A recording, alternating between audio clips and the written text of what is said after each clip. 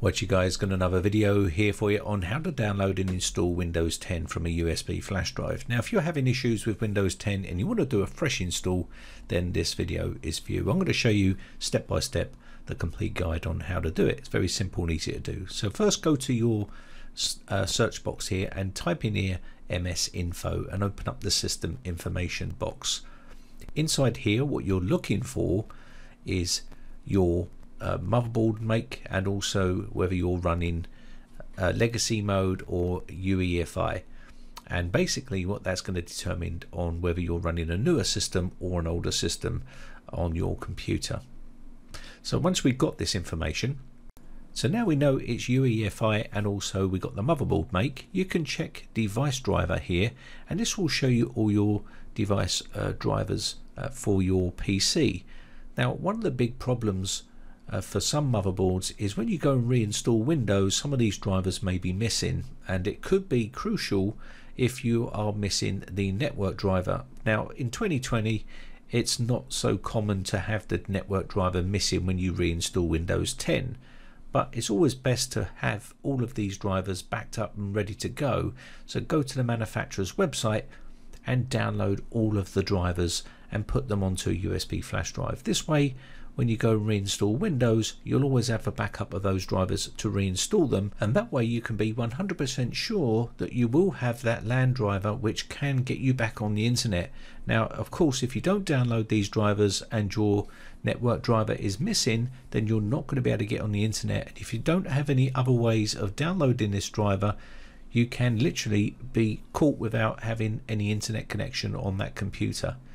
These are the system requirements and installation needs for Windows 10. Just make sure that you've got all of those criteria covered. Head over to Microsoft's Download Windows 10 page and download the tool now. This is the media creation tool that you're going to need to create your bootable USB flash drive. You've got some useful links down the bottom here to show you how to do certain things, but I'll show you the whole process step by step here. Now we've got our tool downloaded, what we're going to do is open this up, and then you will see getting a few things ready. Just let that do its thing. It does take a bit of time, and then you'll get this accept their license terms. Just click accept, and now you've got the choice to what do you want to do, whether you want to upgrade this PC. Now we're going to skip that and go straight into create installation media for a USB flash drive, DVD or ISO for another PC. Now you can select your language and architecture and edition for your build. So you can see here, use this recommended option. That's if you're going to be installing it on the same PC that you're creating it for. I'm going to remove this because it allows me to choose whatever version I want when I install it on multiple different types of computers. The architecture will be 32-bit, 64-bit or both. Most modern day computers are 64-bit, so that's probably what you're going to want to select there. So they're going to select 64-bit in this case, and also we've got the edition here which shows Windows 10. Now of course we are going to be selecting our language, which is English United Kingdom. Now you can choose another language if you're from a different part of the world. Now if you don't know what version of Windows you are running, then you can check this out by going to the system page. Right click on the start button here and click on system, and then go to the about page, and it will tell you what version and edition you are running. You can see here I'm running Windows 10 Professional, so that will be the version that you need to install. If you try to install Windows 10 Home with a Windows 10 Pro license key, it's not going to activate. So once you've got all your settings done, you can click next and choose the media to use. Now we're going to use a USB flash drive, but you can download the ISO file if you want to keep that for a backup at a later date, but we're concentrating on building a USB flash drive. You should now see your USB flash drive here. If you don't, that means you've not got it plugged in. Plug it into the computer and then refresh the drive list, and it should now detect your USB flash drive. Make sure there's no data on that drive before you use it, because it will erase all the data on that drive, so make sure you back up all that data. It's going to get a few things ready and start downloading Windows 10 from Microsoft servers. That does take a bit of time, so depending on your internet speed it will verify your download, and that does take a little bit of time too. I've speeded this process up, and then once it's verified it will then start to create your Windows 10 media. This will copy all the files it needs over to your USB flash drive and make it bootable and ready for you to install on your PC. Once it's finished creating your bootable USB flash drive with Windows 10, you will then be able to boot up your system and change the boot order in your BIOS. I'll quickly show you how to roughly do that and show you different methods of doing that. So your USB flash drive is now ready for use. Click Finish and this will clean up some setup files and you'll be now ready to use it. So you want to get into your BIOS. You can do that by tapping on any type of key like F2 or F12 or escape key. Go to your settings here and select boot. Your menu may look slightly different to this, but basically what you're trying to do here is change the boot order. You can see boot mode selected, legacy plus UEFI. In my case, yours might be UEFI or it might be legacy. If you want trouble free, just use legacy just for this option and you'll be able to boot up very easily to that USB flash drive. I've made sure the boot option 1 is my USB flash drive and it says hard disk, SanDisk. That's because it's a SanDisk USB flash drive. You can also go to the advanced settings on this motherboard and you can also change the USB configuration, and I'm going to go inside here and just change some of this here. So you can see legacy USB supported, enable.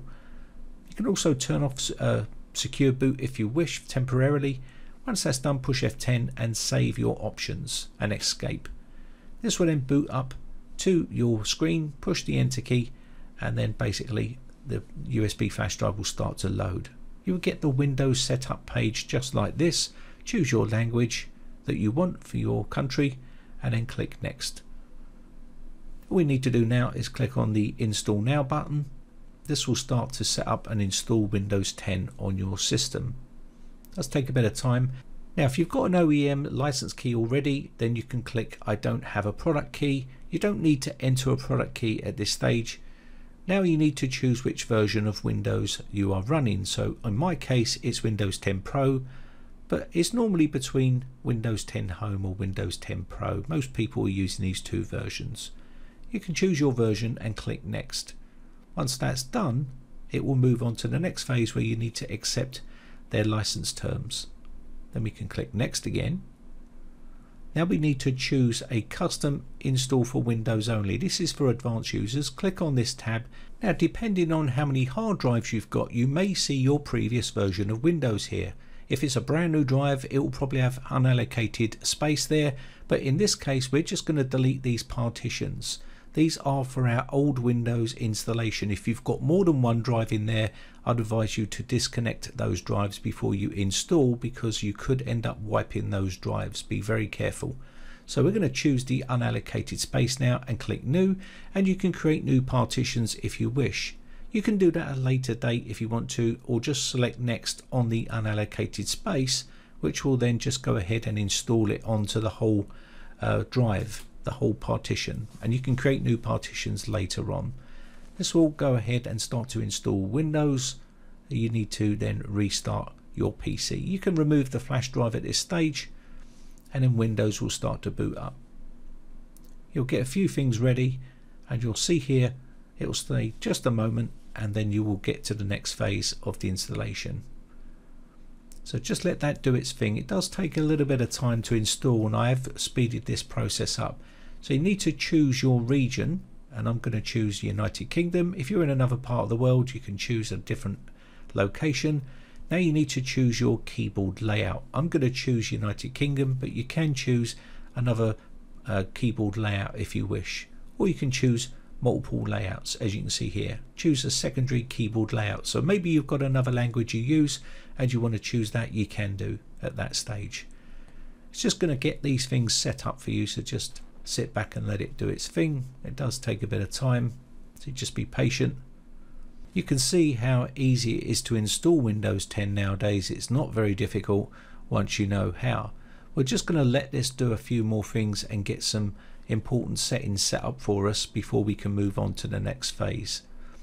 So just let this do its thing. It does take a bit of time, so just be patient and we can move on to the next bit.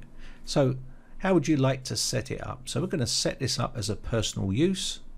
Now the next part of the process is signing into your Microsoft account. If you've got one, you can sign in here already, or you can create a new one. I prefer to use an offline account, so if you don't want to sign into Microsoft or be a part of that program, you can use the offline account. I'm going to literally opt out of this and say limited experience, but if you want to get now, you can do. Again, we're going to be putting in our name. This is our profile name for our account. You can put in whatever you like here, so I'm just going to put Brightech in here, or you can create an online account if you prefer to do that. So we go next, and again, create a really memorable password. This would be useful if you want to put a password on your Windows 10 account. I'm going to skip that part, but you would be better off.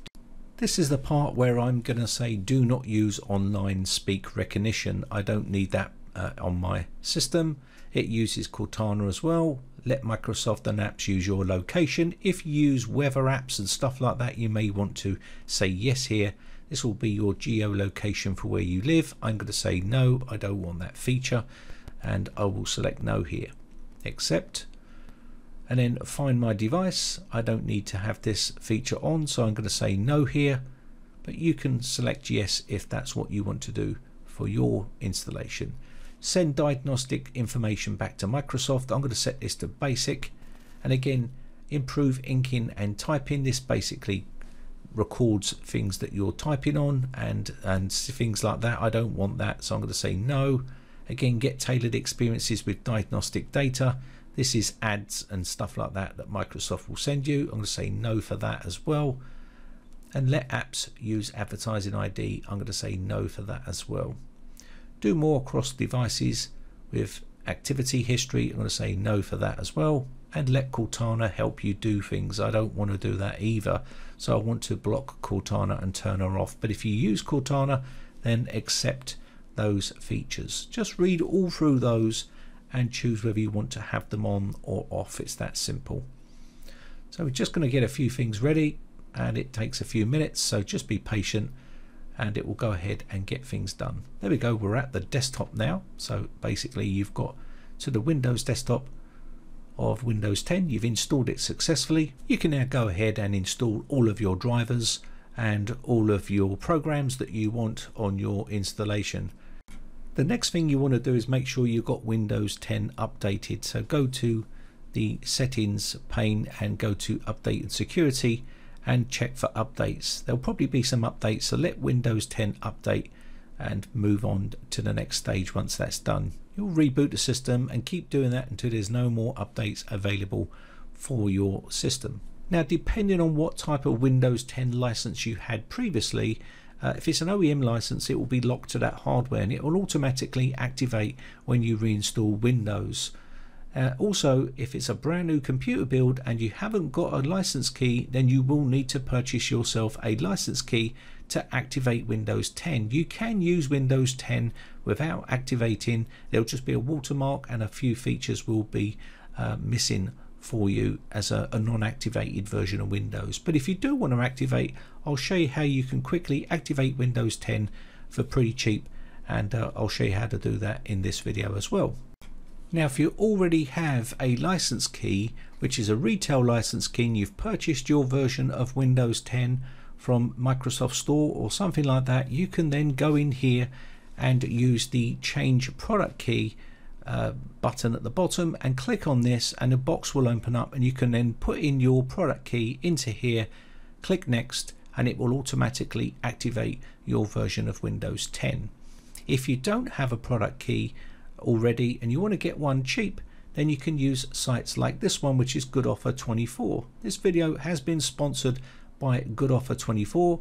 Just get over to the link in the video description, create an account, and then you can click on the Buy Windows 10 Pro license key, put in my promo code BR09 and apply that, and you will get a discount on the price for that license key, as you can see here.